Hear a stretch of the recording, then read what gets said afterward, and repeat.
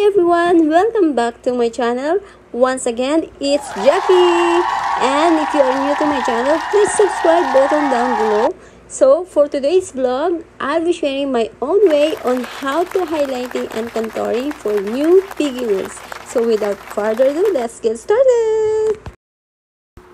So today, I'll be using double cover concealer from our very own Beauty Tree.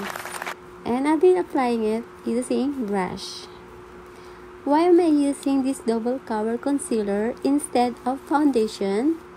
Because it always creates a nice natural glow. So I always apply under my eyes to cover my eye bag, and especially my blemishes, same as the other side. Next, on the bridge on my nose to my forehead, and I like to bring my chin forward a little bit. So for contouring, I'll be using MAC. So I'll be applying to my cheek, same to other side as well.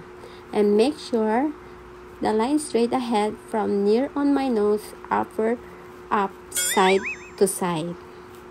So next, let's draw a line